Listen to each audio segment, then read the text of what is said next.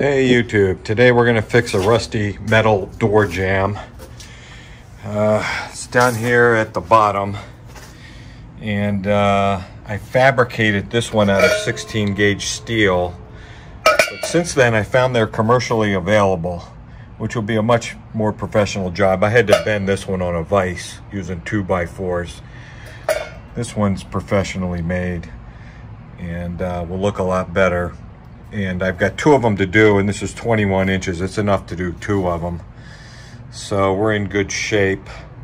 The first thing I'll do is mark this thing with a square and a pencil and cut it off with a grinding wheel. All right, I got it marked well above the rust. And I've got my cutting wheel here. I'll go ahead and cut that off.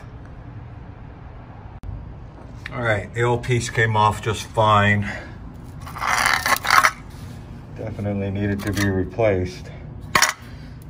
So I'm gonna cut the new piece the same 7 inches as here. I'm not gonna put it all the way to the ground, maybe 1/8 of an inch up and caulk so that the moisture doesn't wick up. And I also ground down the edges because I'm gonna weld this guy in place. And once I get the new piece cut, I'll test fit it and see if any of this concrete needs to be chiseled out. All right, got the new piece fit in really well. So I'm gonna drill a hole to put a lag in right here. Then I'll weld it up here. But when I go inside and close the door,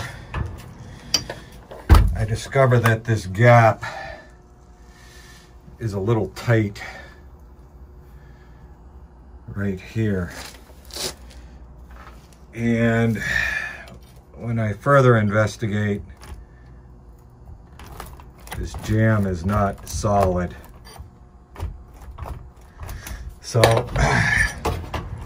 I'm gonna drill right through here and put another one of these concrete anchors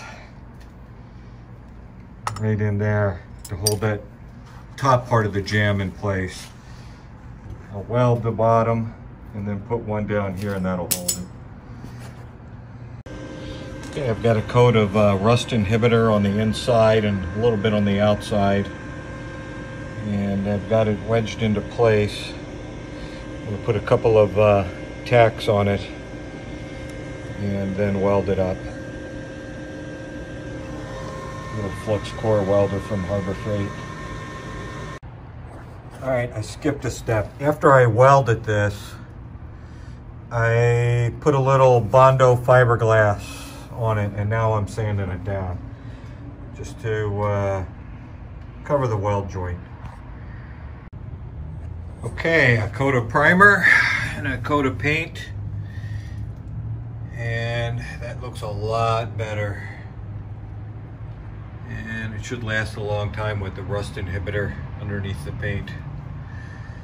Thanks for watching.